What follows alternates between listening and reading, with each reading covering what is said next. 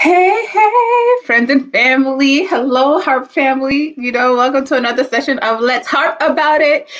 Yes, thank you so much for your excitement. For those of you guys who, expressed interest in this topic. Fam, I am so excited. I'm so excited for today's guest. She is an amazing woman in her own right, period. Just, fam, yeah, okay, I need to chill. But yeah, I'm so excited to have this time with you guys, and I really appreciate you first and foremost for taking a moment out of your day to learn something new, to educate yourself today on a very important topic. And today's topic would be on domestic violence and domestic abuse, and kind of unpacking that and really making it real and practical for us. Because I know, that's that it's definitely a topic that oftentimes is very difficult to talk about, right? And very difficult to get candid about, because it's uncomfortable, like the many other topics that we will be discussing here on HARP, on Let's HARP About It, that also overlap with the issue of harassment and assault, right? Because that's what HARP is all about, bringing you the information that is needed to increase your education and awareness for harassment and assault related incidents, both locally and globally, because this is a global issue, right? It's not just an America issue. It's not just a UK or Asia or Africa. This is a global issue, right? Harassment and assault, or just abuse in general, occurs in it has the ability to occur in every and any space. And we want to make sure that we are empowering folks out there to be strong advocates for when you see and when you experience these incidents. Because listen, the goal is what? To get to a zero tolerance, zero incident society. And so that starts with each and every one of us taking part, being intentional and active in eradicating this issue of harassment and assault wherever you are, wherever you happen to be. And so, I just wanted to do some quick housekeeping. Again, if you haven't yet checked it out, be sure to check out the blog page at www.harpnow.org. That's where the platform is. That's where the HARP platform. We have a resource page. We have the blog.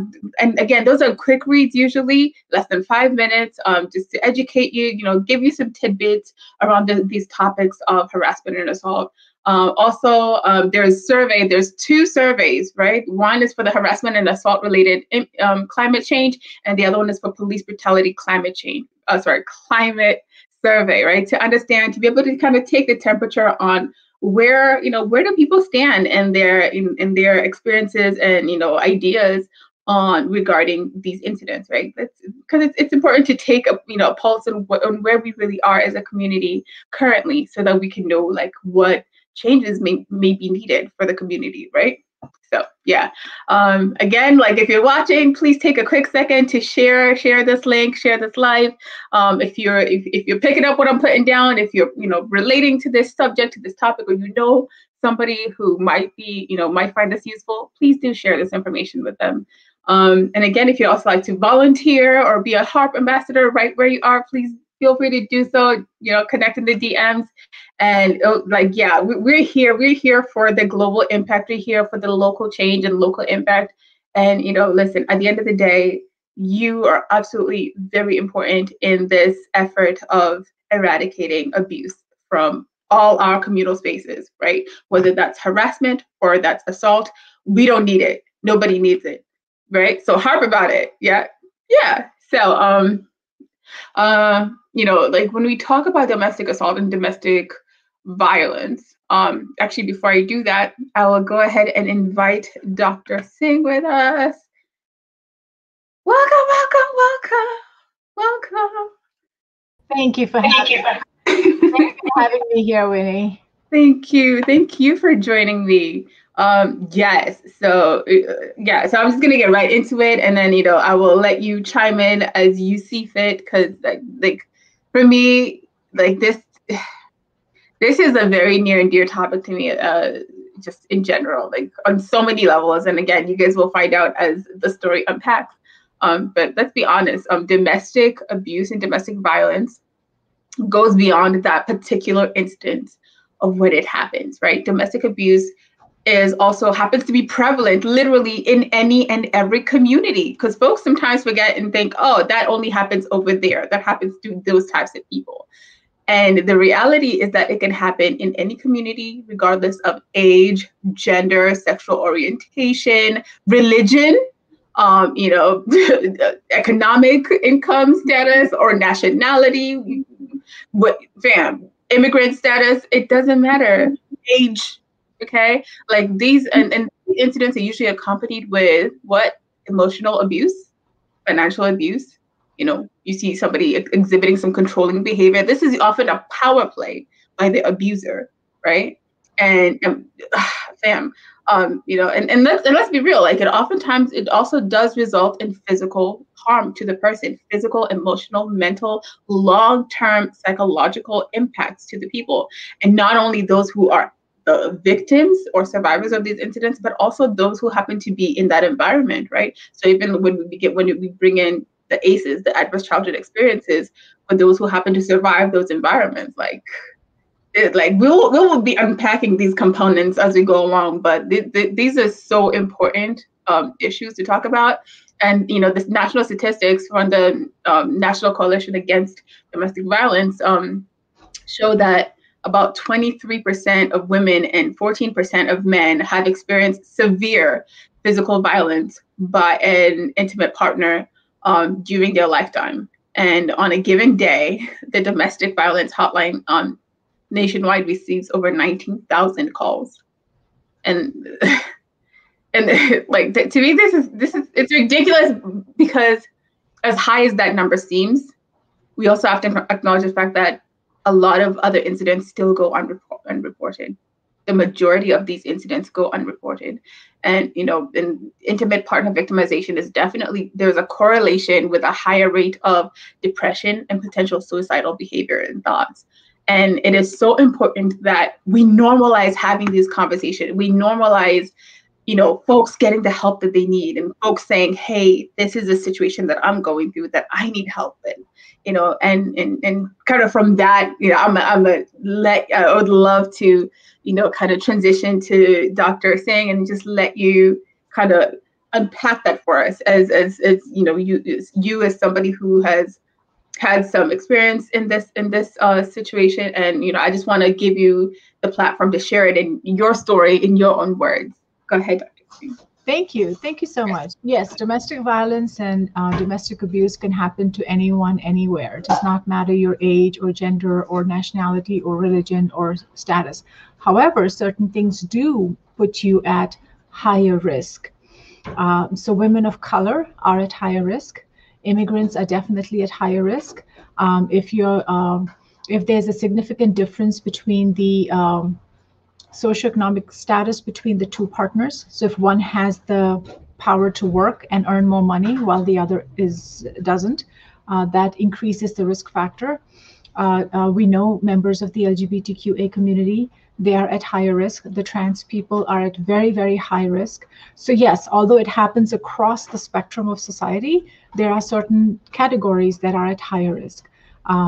So although I have a medical background, I'm not a psychologist, I'm not a psychiatrist, I'm not a social worker, I'm not here on my professional background. However, I'm here today to speak just from a victim's point of view, as a female, as a person of color, as an immigrant, and talk about what I went through. And if I can, share my perspectives, they'll be just totally personally my perspectives. So to give my background, I was born and raised in India. I pursued a medical education, so I am qualified as a medical doctor. I did my residency in ophthalmology, so I was qualified as an eye surgeon. My marriage was arranged, and in India, that's a very popular culture where the parents look at the credentials of the potential groom and they arrange your marriage. And in that culture, in that setting, it does work for majority of the time. Divorce rates are very low in India, and that doesn't necessarily mean everyone's happily married. But again, the culture is different, the settings are different. Some marriages tend to live, or at least, they stay married for a longer period of time. Domestic violence and abuse, from the last I read about it, which was many, many years ago, is about 4 times higher amongst immigrants than it would be in their own countries of origin. So, for example, for an Indian couple, domestic violence rate increases 4 times the minute they leave India and come to a different country. And the same, I believe, is across the spectrum for other immigrants. Part of the reason that is true is because when you migrate, one spouse gets the visa to have the ability to work, whereas the other spouse comes as a dependent. Does not matter whether they're what their educational status is, whether they have a desire to work or not. And that difference in status creates a power differential. And as soon as there's a power differential, it immediately morphs into a financial differential. And that that brings out the darker angels, if you will, in a person. So someone who has a propensity to be controlling, it doesn't express itself when the two partners have an equal status. So while I was in India, I was a doctor. My ex was an engineer. We were equal, more or less equal status in society, more or less equal socioeconomic status, equal power status. When we moved to Canada, we were both immigrants. Again, we both held equal status. And when I initially went there and I didn't have a job or anything. He was a student, but I was able to pursue a job when I wanted to. So I was able to initially start off as a visual fields technologist in the neuro-ophthalmology department at the Toronto Hospital. I was able to write a grant. I got a grant from the Ministry of Health, and I was able to get an educational license, and then I was able to pursue a clinical fellowship. So I had opportunity. Because of my status, because of my legal status, that gave me the opportunity to pursue my career. I didn't have to do it. And just because I had that status and the opportunity, although my marriage was not a happy marriage, there was that power differential was not there. So we had arguments, we had differences, we were not a happy marriage, but there was no power play and abuse, so to speak. All that changed significantly as soon as we moved to the US. When we moved to the US, my ex-husband had the H-1 visa, which allowed him to work. He came here as a faculty at Penn State main campus, and I got an H-4 visa, which is a spousal dependent visa, which does not allow me to work. So I was a stay-at-home mom. And at that time, I was fine with that because my son was just shy of his 2nd birthday when we moved to the US. And those 2 years in Canada, when I was trying to juggle work and being a mom, was extremely stressful. He was constantly falling sick at daycare. I had to constantly take time off to take care of him when he was ill. My ex-husband didn't take a single day off. So all the doctor's appointments, the whole burden of being a parent was solely on my shoulders. So it was extremely stressful. And that was a huge reason why the quality of our marriage deteriorated rapidly. But when we moved right? But as soon as we came to the US and I was a stay-at-home mom, the way he treated me changed significantly. So he started saying stuff like, you're a loser, you're a quitter, you sit on your ass all day, you don't do anything. And that made me extremely unhappy. I had invested decades of my life pursuing an education. I had put in a lot of hard work. I'm an ambitious person. I was not ready to give up my career. I was ready to take a break.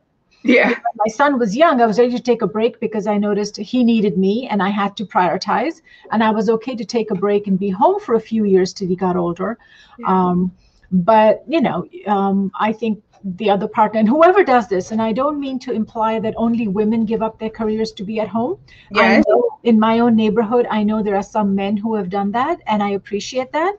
But if one spouse does more of the sacrificing or putting aside of their career than the other spouse owes it to the spouse to appreciate the sacrifice and be appreciative of what they're doing for the family, right? In my case, that was the opposite. Instead of being appreciative that I'm making a sacrifice and I'm doing what's best for the family, that was used against me to talk down to me.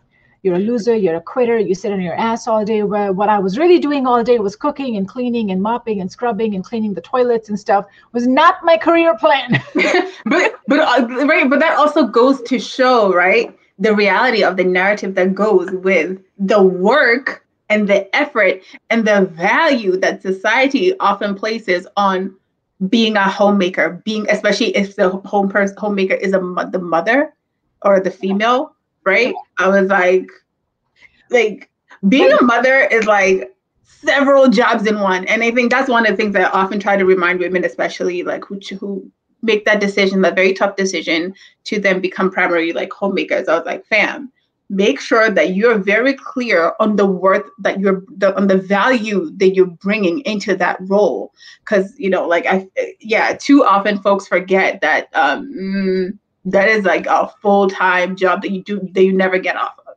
Most often what happens is when the male member in the couple, in the family, does any work, he gets credit for helping out. When a woman does it, well, she's supposed to do it. It's not a big deal. It's your expectation. Like, it's like, duh, you're supposed to do that. But like, exactly.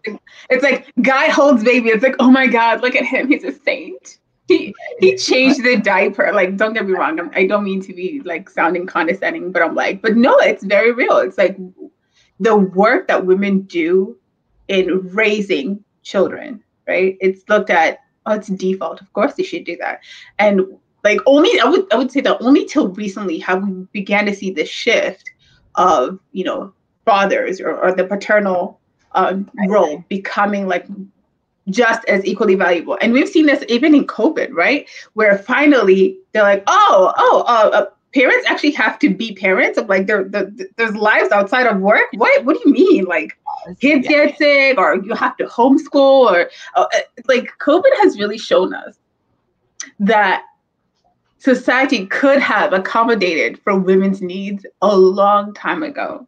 Yes. A long time ago, but they just did not see the value in it until it affected everyone. The value in it, they probably don't want to give the value. See, that's the whole power play on a systemic level. It's a power play. Yeah. On a systemic level, even when women do step out, they don't get equal pay. They don't get equal opportunity. For a woman to step out of the house, especially when she has younger children who need care while she's away from home. Yeah. That job that she goes to has to pay her at least a penny more than what it costs her to step out of the house. Come on now. She has to either put the child in daycare or have a babysitter or whatever. But if she's not making enough or more, then it's no point. What's the point? Yeah, right. And then putting the kids in daycare, again, they're going to be in a group setting. They're going to share infections. Kids are very generous that way. Yes, they are. Right? So women has to take more, but in general, women tend to take the burden of that responsibility of having to take the time off. Again, I do know there are some men who do that, so I don't want to sound as if I'm bashing men out there. But I know the statistics that majority of the time, it's the women who end up doing the job. Correct. And again, I don't complain. I mean, if you are in a position that you can take time off and be at home and take care of the children, I highly encourage women to do that. And I think our society should start giving paid maternal leave to moms. Bam. Adequate, not just that. And that's the thing. Like, I feel like, no, I know, because I've looked into these policies, and oftentimes the maternal leave policies are trash. Let's be honest. They're off, like it far too often. They're not as accommodating as they really need to be. Because like 6 weeks, like let's say like somebody only gets 6 weeks. 6 weeks is like you're barely getting back to feeling like yourself. Let alone nesting. Uses it. So when I went on, so in Canada, when I had my son was born in April 1999. So it was a while ago. He's a handsome 21 years old now. Right? But when I went on leave, I think I had the option of taking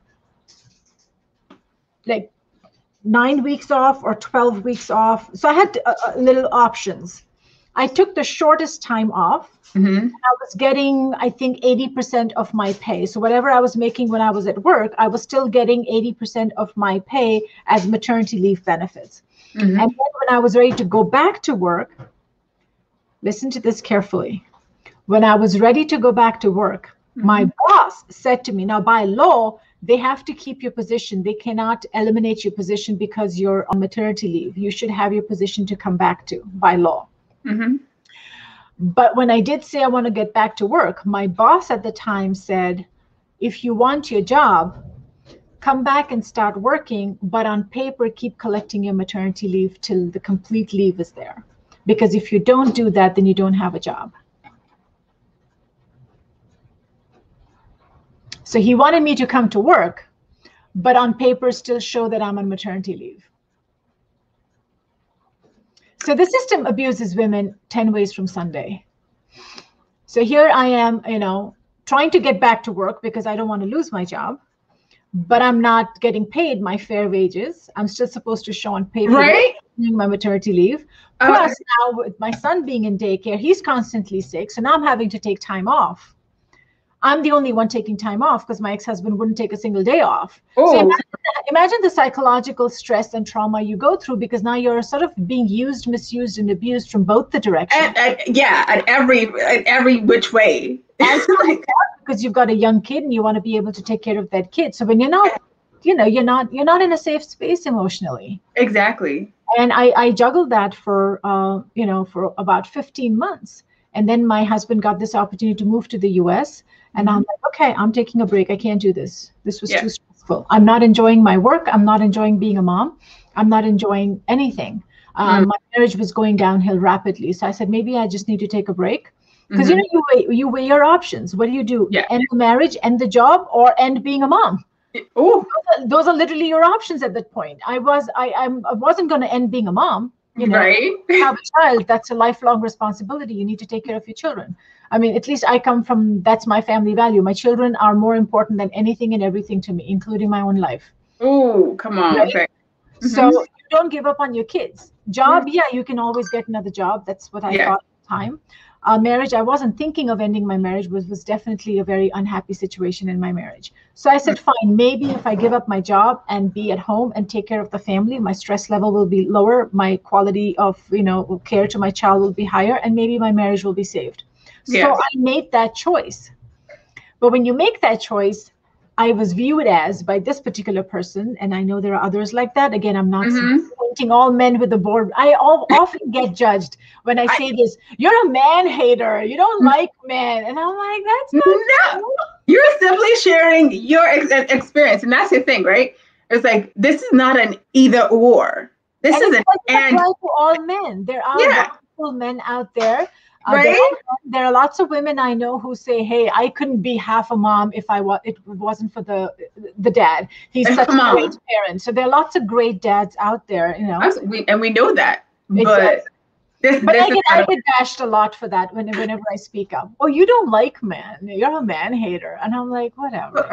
But I'm like, see, and that's also part of why people oftentimes feel hesitant to come out and say that, hey, these are the experiences that I'm having, or these are the difficulties that I'm having in my marriage, right? Because, listen, there, like, for these types of abuse to continue, there have to be people who support these people who perpetuate these behaviors. Like not having your tribe, not having your village around you, again, increases your risk. Oh, come on.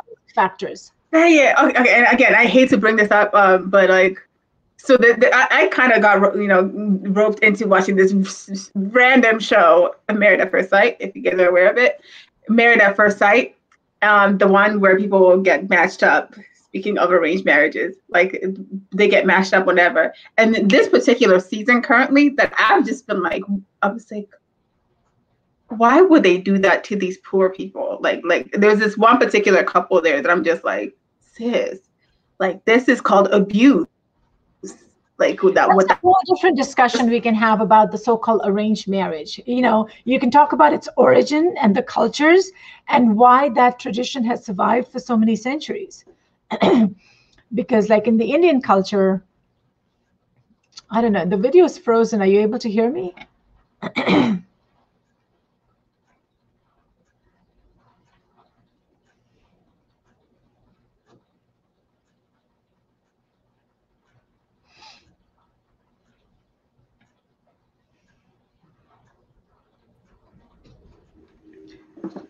Abby, okay? Sorry, we got disconnected there for a second. Can you hear me? Yeah, I can hear you. Okay, good. Okay, yes, go ahead. talking about the arranged marriage. If you look at the tradition, again, I don't want to bash arranged marriage in general either. In Yes, different cultures, in different settings, with the different tradition, that arrangement works for a lot of people. correct. Especially when the parties have a say in it, where they're able to genuinely say yes or no. Because I'm like, we have those as well, like in Kenya. Right. Like if you to look at the Indian tradition, marriage is considered not a marriage between two individuals, it's a marriage between two families. Correct. Right? So your family values have to be in agreement, sort of. Yes. But unfortunately, family values are evaluated based on socioeconomic status and religion and culture and education, and those don't necessarily apply the way you think. At the end of the day, today, in today's age, in the 21st century, individual compatibility has become more important. Mm-hmm. Race and culture and religion and all those. I'm not saying they are not important. They play their fair part. Mm-hmm. But individual compatibility, if two people get to know each other, respect each other, appreciate each other as individuals, then everything else, all other differences in race and religion can be easily overcome, because I think those differences actually enrich a relationship.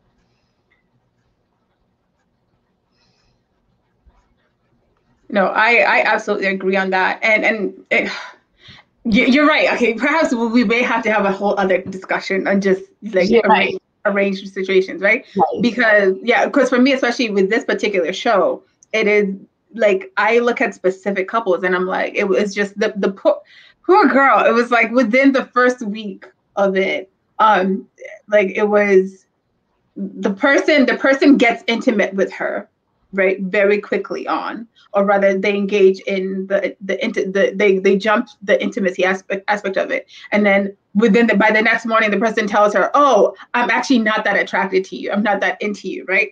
And then but then continues to try to use the physical intimacy as a means to say, oh, maybe it will grow if we keep doing this. So the girl continues to engage in this activity, knowing that this person is not actually like interested in like having anything of value or long-term investment in it. And her reasoning was, oh, she was hoping to have a honeymoon baby because that's what the family said they wanted, right? It's like this idea of like, I'm like, sis, like, what do you want? Don't you want like to be valued just simply for who you are in this like arrangement? Like, I was like, don't put their desires over your own like bodily autonomy. And then it was also like the girl brings up this idea of she felt like it was part of her marital duty as a woman. Like I was like, Right. I was like, but I was, and so that's one of the things that I talk about quite often here is this idea of consent and bodily autonomy, especially as women. I was like, same thing for men. Men should have bodily autonomy, and absolutely. Men too, maybe not as frequently because that's what we learn from statistics, but men too undergo sexual abuse and manipulations. Again, correct. The numbers may not be even, but it applies equally to everybody. Absolutely. They identify themselves, even if they are, male body, identify as female. Doesn't matter. A human being should have the autonomy over their body. Absolutely. And their body should not be used as a object for manipulation. And the interesting part is sometimes we use our own body. Like, when a woman or when a person is in love with another person, they think the physical intimacy can help bring the other person in. So now the person's using their own body as an instrument to engage in a relationship that is probably not a healthy relationship. Which it was not. And and it's for me, it's one of those things where I'm like, oh my gosh, like we as a community of women and sisters, and perhaps even like in the various spaces, especially with religion, because like a lot, again, for her case in particular, she really continues to attribute her allowance for the abuse to continue on is like she says, she attributes it to whatever her beliefs are, right?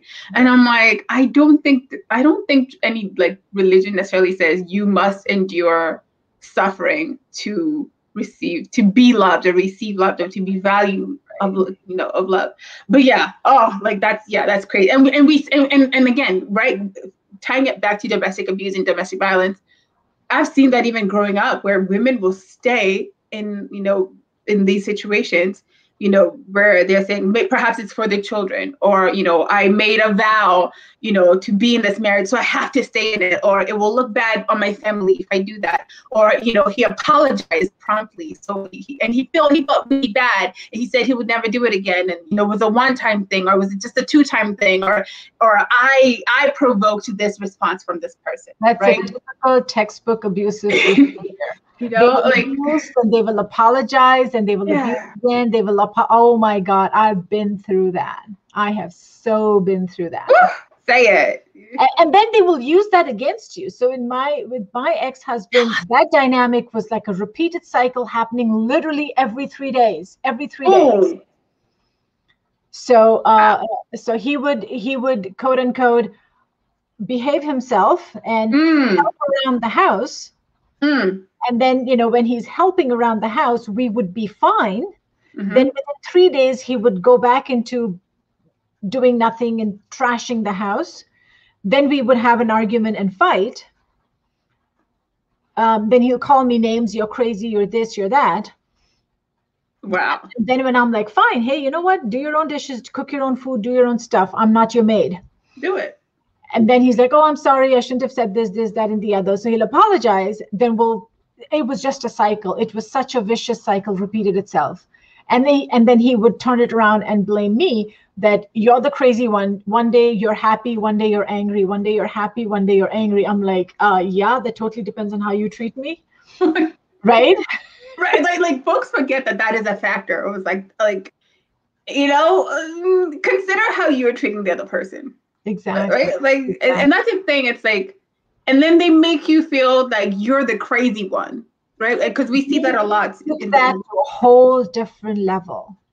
He took that to a whole different level. So, see, that's the thing with abusive people. They will use your sensitive points, your soft points against you. So I lost my brother to suicide. Nobody in the family saw that coming. So it was a real shock. So we didn't know him to be suffering from mental health. Yeah. We didn't know what he was going through. So the suicide just blindsided us, and we were just shocked. And my mother, of course, as a mother, no parent wants to outlive their child. So she went into acute deep depression. So she needed antidepressants and stuff. And my ex-husband started using that against me. Your brother was crazy. That's why he committed suicide. Your mom's crazy. That's why she needs to be on these meds and stuff. So there's a whole taboo around mental illness. Oh, that was going to say, right, like the taboo around mental illness. Nobody calls a cancer patient crazy. Nobody calls a diabetic crazy or a hypertensive crazy. But yeah, when you've got depression, you're crazy. Yeah. You're mad.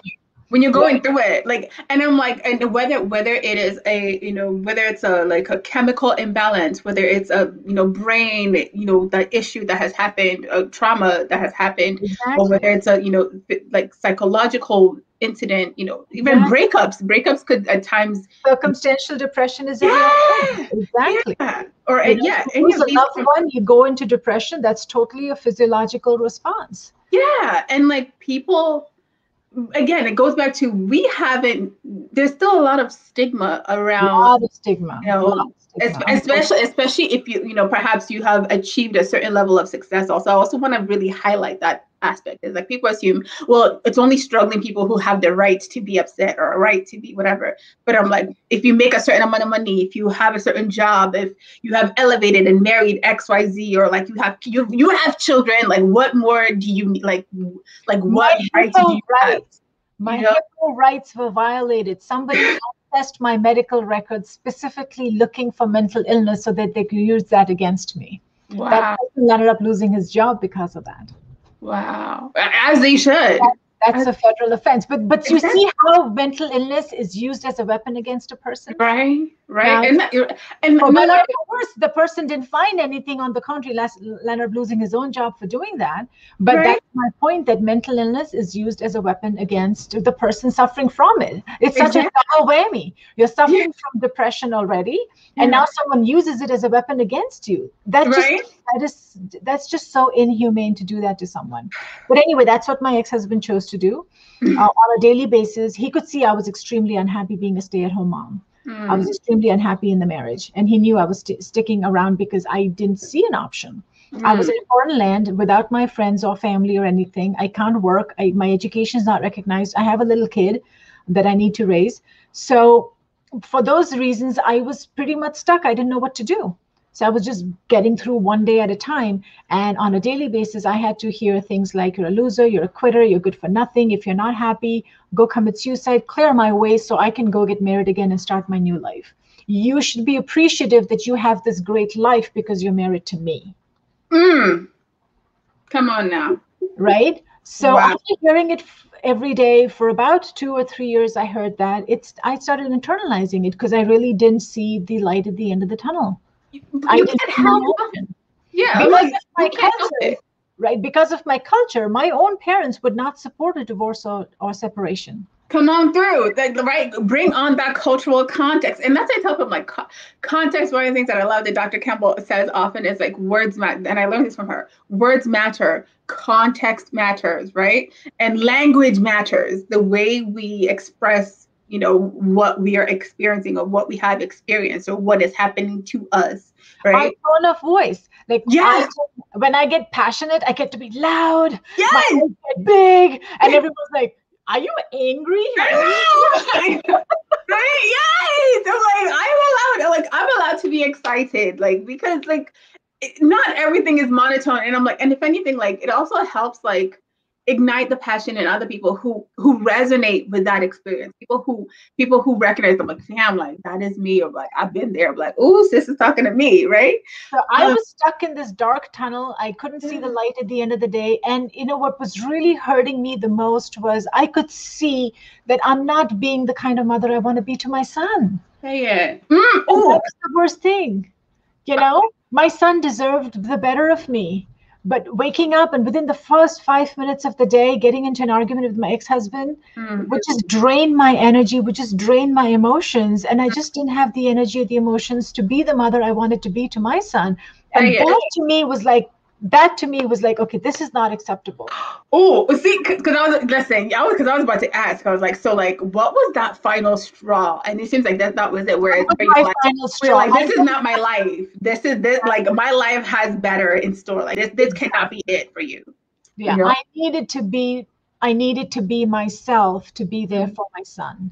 mm, And that's when I called the crisis hotline wow. because I'm like, I need help. I know I can do better than this, but I can't do it on my own. I need help. And I called the Mm, crisis hotline.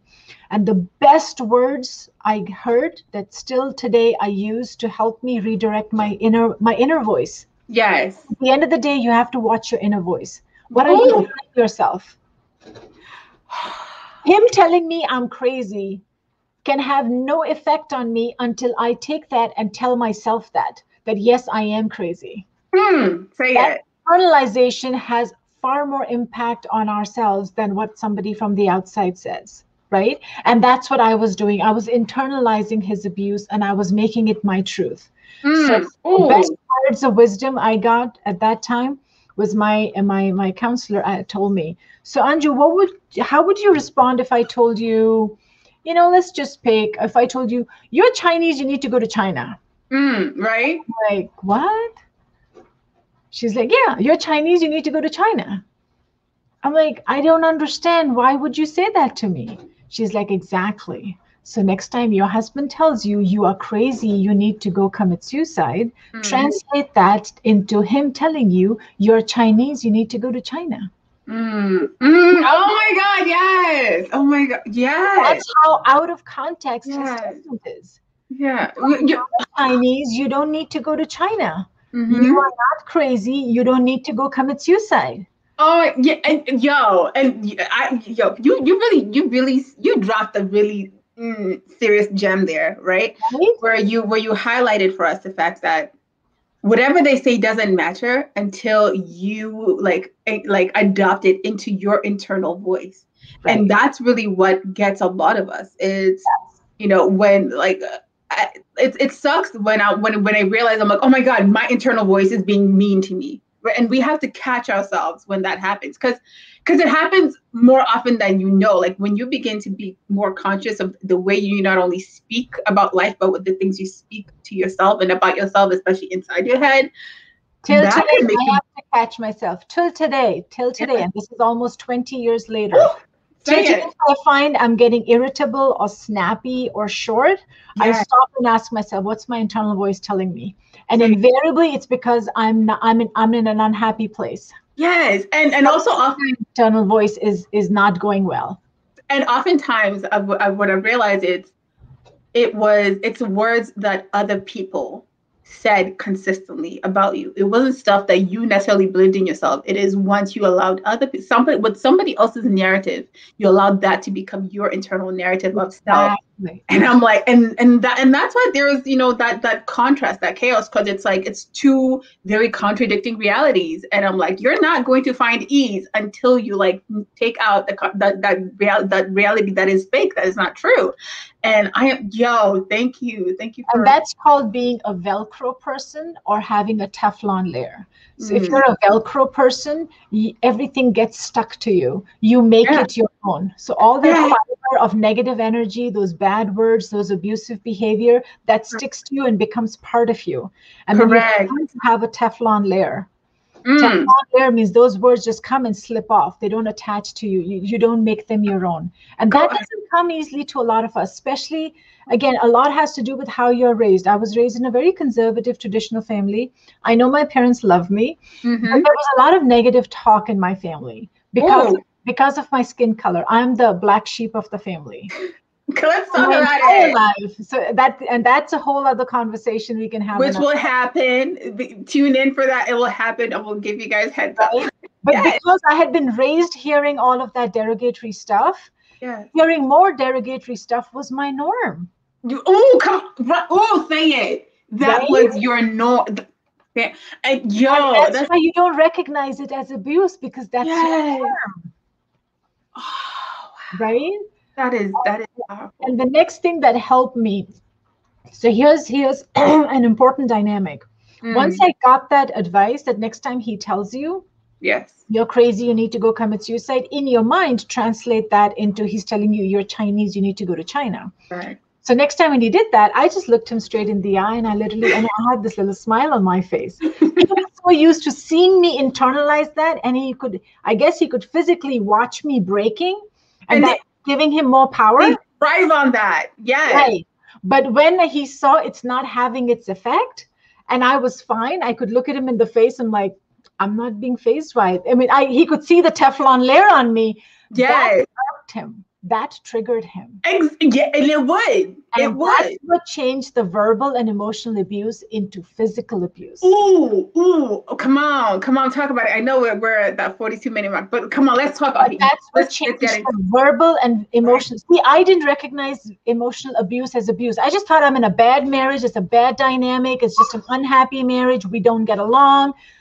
I didn't put the word abuse to it, and I didn't foresee physical abuse. Right? Because like we're taught that oftentimes that abuse has to be once somebody makes a physical action on you. Like until he hits you, until he smacks you, until he pushes you, until he punches you, then it's not abuse. But I'm like, no, we're like, and that's why I love this platform, and that's why like physical abuse for me was like, no. You but the line there. Yeah, by the time it gets to assault, there's oftentimes a lot of harassment and other non-physical abuse behavior that occurs before, like somebody doesn't just wake up one day and be like, I'm gonna hit this person that I'm saying that I love or care about. Like they don't wake up just one day and do that. It's like, no, it's because they have pushed. They have been, as that saying goes, they've been in a habitual line stepper and line pusher, right? For a long time. It was like, they didn't just wake up and hit you. It was like,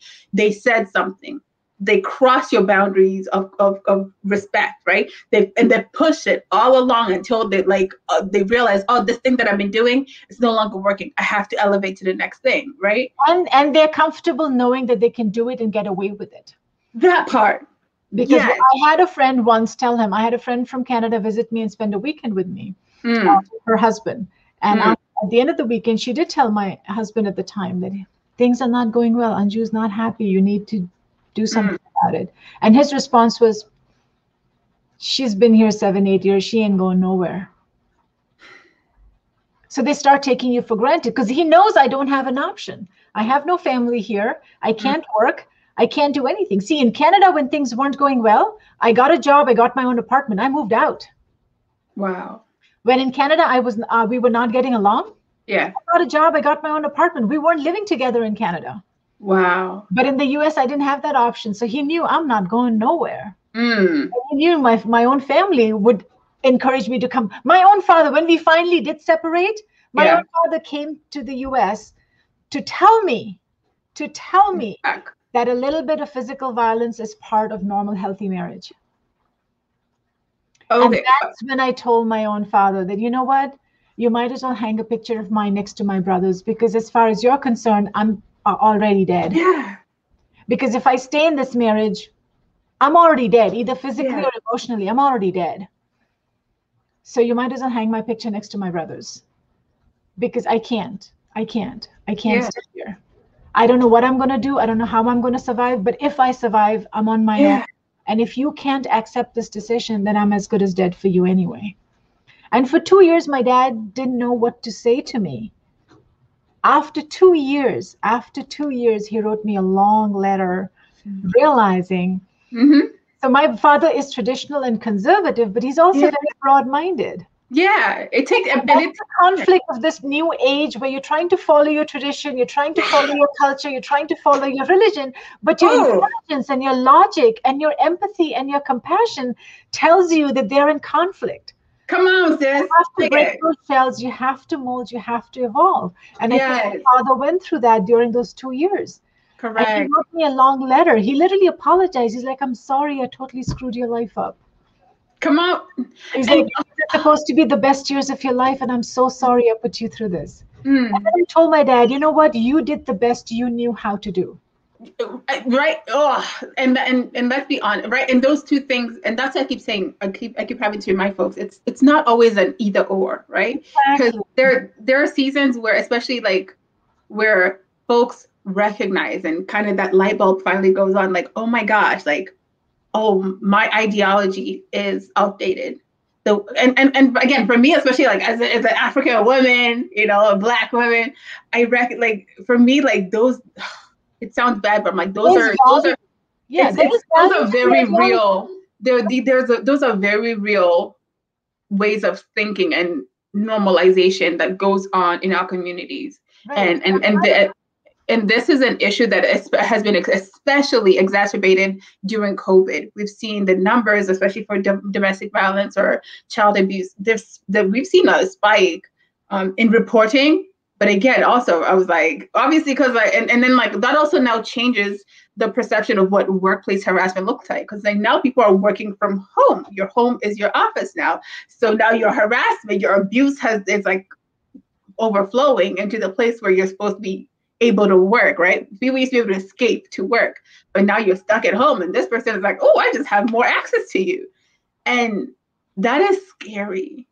That's a scary place to be. And I'm like, wow, you know, right? And I'm glad that you're really like dropping some serious gems here today, right? Highlighting this reality that sometimes the people who are ideally supposed to be the ones who are your protectors, and like the people who are supposed to be able to be like, hey, that is not cool, like you shouldn't be in that, because of the way society has indoctrinated certain ideologies, they see abuse as normal. And even as women or any victim, right, we normalize being victimized because society has told us time and time, and showed us time and time again that that is an acceptable way to treat somebody. Right. And my husband still enjoys his tenured faculty position at Virginia Tech. I had a protection from abuse order against him, which he violated several times. He would come back into the house. He was evicted from the house, but he would come back and said, if you call the cops on me, I'll stop paying the mortgage. I'll stop paying the bills. And even when we did finally separate, what I got in spousal support and child support, the both things put together didn't even pay the mortgage, let alone the utilities, let alone childcare, let alone groceries, let alone all the other expenses. Both child support and spousal support put together did not even pay the mortgage, let alone everything else. So. And you wonder why women, not you, but like folks wonder why women like stay longer than they really need to. And for me, like also like we also find that there are also instances where it is the women who is the higher earner, right? But they still find themselves stuck in these situations because, again, of those ramifications of when you try to leave, what happens? It gets worse before it gets better. Here's the sad statistic that I read, and it was so eye-opening to me. And because of the actions I've taken in my own life since then, have been so freeing for me. So an abused woman leaves, I believe, 11 times before she finally leaves. Correct. And then when she does finally leaves, she's 7 times at a higher risk of being in another abusive relationship, which could be worse than the first one. Yes. Yes. And because I've lived through that, and I'm like, I'm not even setting foot into that arena anymore. No, but like, yo, that is legit the truth. Like that is the reality. That's the lived reality of what we know about the neurochemistry of being a victim of domestic violence and abuse is you're more likely to be in another abusive relationship. The way I translated it, like if I were to meet a man, if I'm attracted to the man, he's probably an abusive man. I should stay away from him. If he's not an abusive man, I'm not attracted to him. I don't want him anyway. Isn't that crazy? Like, yo, listen. Oh, that goes back to like learning how to date and like like things we wish we knew then, which is another like topic that I'm going to be having soon. Is like the things we wish we knew back then.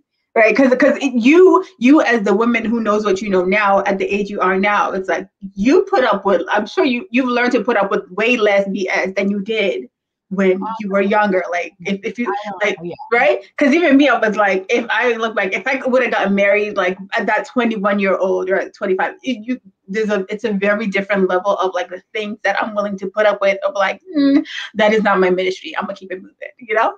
Right. And it is so important. Like which is why I really appreciate just recognizing when you're being used, when you're being recognizing where to draw your own lines. Yes. We don't draw our own lines. We allow ourselves to get reeled into something, thinking it'll get over, he'll change, maybe I can fix this.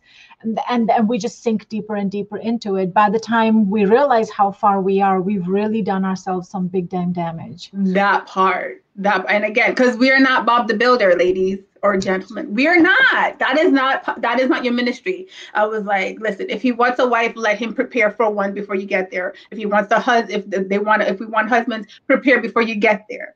Right? It is not your like.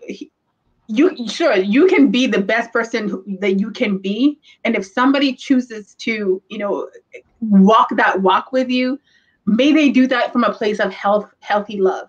Do not bend over backwards to the point of potentially killing yourself in the name of, but I'm saving this other person.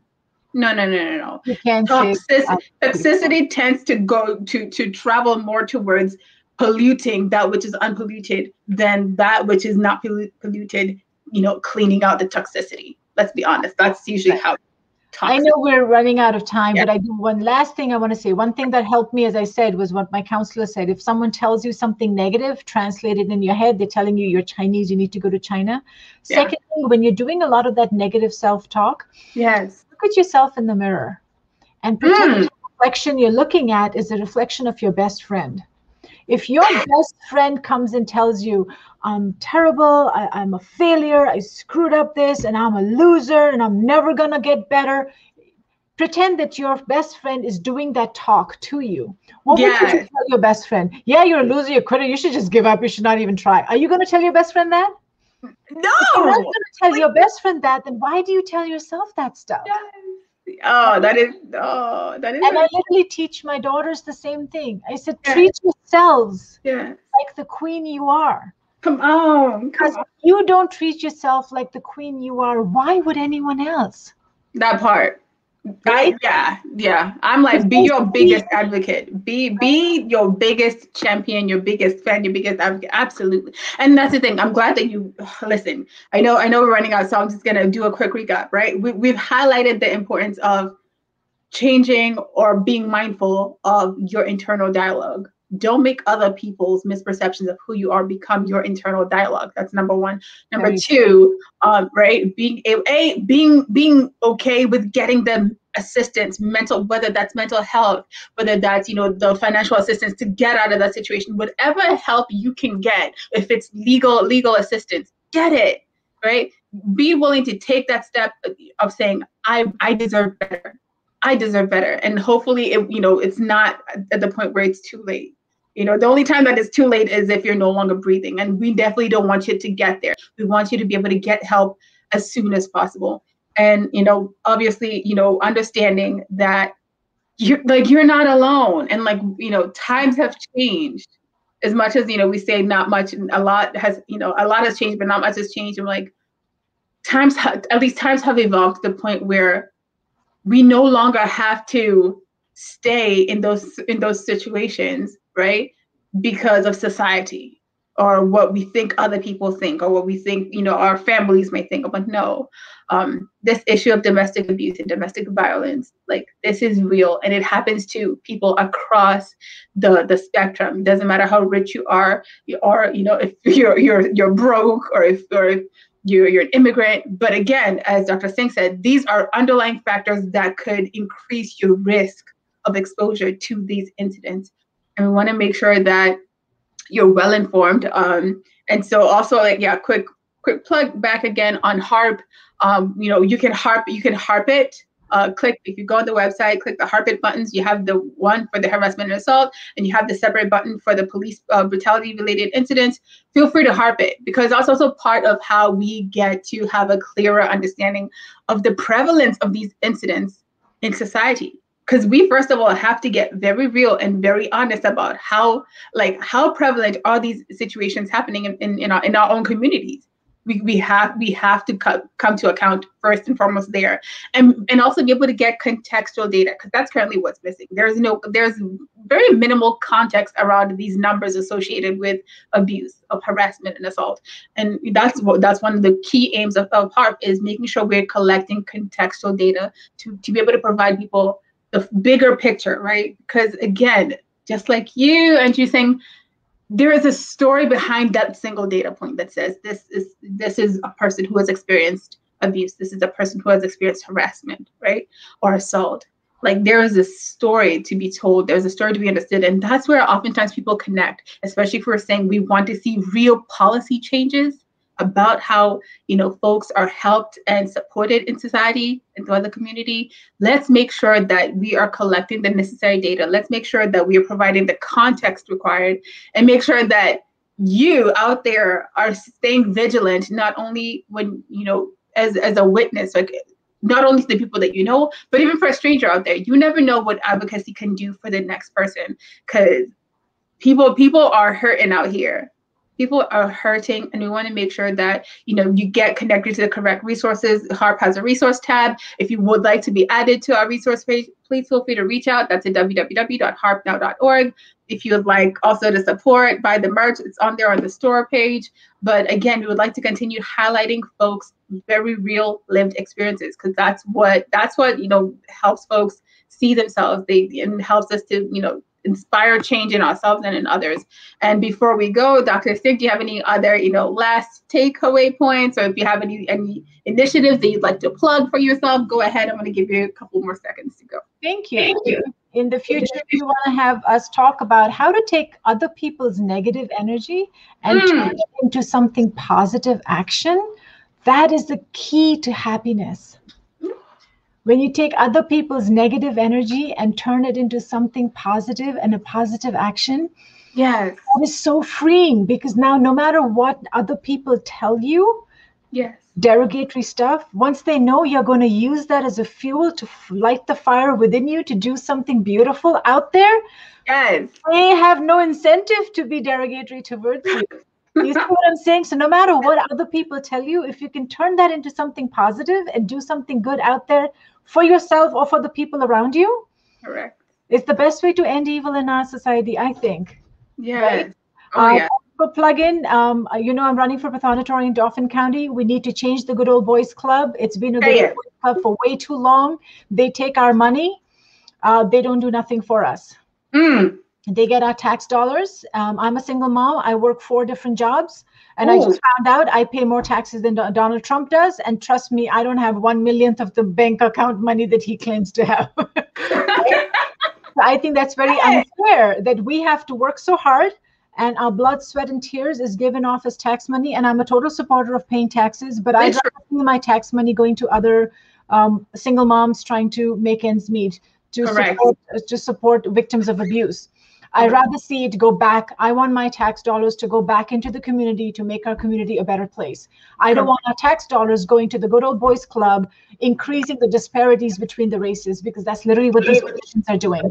Correct. They are getting paid full-time wages with benefits for jobs they don't show up for, while they spend their time pursuing their own law practices and developing their own properties and becoming richer and richer off of our tax money, while we continue to suffer, we continue to bleed and sweat and cry to put food on the table. That is not okay. So I want to change that. I told y'all she's awesome. Come on. I told y'all. I come through for y'all. I do. And I will continue to do so. And Dr. Singh, listen, thank you. Thank you so much for your willingness to just share your story. Because I think that is so important in this journey of normalizing having these conversations. And more importantly, also for being an active voice and, champion for positive change in the community. And as she told you, I'm like, please break down, give the people a quick second on like that particular position, because I feel like a lot of people also are unfamiliar that is even a voted position. No, it's like the best kept secret in politics, right? Yeah. So the pathonatory's position, the word pathonatory is derived from prothonotary. So it's a notary position. It's like it's like the clerk of courts, but the clerk of courts is on the criminal side, pathonatory is on the civil side. So all civil cases like landlord-tenant disputes, divorce decrees, change of name, all the civil cases go through the pathonatory's office. I know I've been through custody issues. All my custody paperwork goes through the pathonatory's office, right? But the pathonatory himself, I've never met the or herself. You see my post today morning in the Constitution of Pennsylvania. It's a he. Exactly. I was like, it's historically been a he, right? So we got a yes in front of it. I was like, why gotta be a he? And it's become like a family business, because prior to the current pathonatory, the person who was a pathonatory, between him and his father, they were pathonatories for 35 years. It was like their own private family business off of our tax dollars. Come on now, say it. Right? So my question, and I'm still researching and trying to understand that, talking to other counties and how they're doing, why they're doing, the pros and cons. I'm looking into all that. I'm questioning the very existence and the need for this position. Should this position exist? Because a lot of the other counties don't have this position anymore. If there is a need for this position, should it still be elected? Should it be appointed? Because a lot of counties now have it as an appointed position, even if they have it. Okay. Right? And if it should be an appointed or elected position, should it be a full-time or a part-time position? If you're in the office part-time, you get paid part-time. Yeah, paid part-time. Like the rest of us. So that's what I'm looking into. And I understand there are pros and cons of each side. Yes. I want this to be a public education awareness issue. The public should have a voice in it, because we, the people, run this country. And we, the people, need to be engaged in this conversation. Say it. Think this position needs to exist? Do you think there's a reason why it should be an elected position? Because say I do become the pathonatory and you're coming in for a custody issue or a landlord-tenant issue, it shouldn't matter to me whether you're Republican or Democrat or what. The Thank way I you. process you, the services I provide to you remain the same no matter what. So Correct. why is this a political position? From what I'm seeing, what it appears like to me, this position is a political position because it's just another oil greasing the whole good old boys club machinery Come on through. on our tax dollars. It's not doing nothing for the public. Our Pathonatory isn't doing nothing for us. Come on now. He needs to use his time to promote other Republican candidates, post their signs, post their stuff, be part of their campaign. So he's just another drop of oil greasing that machinery, not on our tax dollars. Not on our tax dollars. You can do that. You have the freedom and the right to do that, but not when you're collecting our tax dollars. Say it. Right? So I want to challenge the system. I want to question the system. I want to bring this information out to the public because a lot of people don't seem to know about it. And let the public voice their opinion. Right? Let the public speak up. Listen, and that's on Mary Had a Little Lamb if you get it. But yeah, like there's nothing else for me to add at that point. Like there's no more to be added. So yeah, thank you again. Thank you so much, and thank you our viewers, our listeners. If you're unable to catch us during the live, please join us on the 2nd and 4th Sundays at 2 p.m. That's here at Let's Harp About It. You can join us on the social media platforms, Facebook, Instagram, Twitter, YouTube, all that good stuff. You can connect even from the website. And our social media handle is at harpnow.org. That's at HARPNOWORG.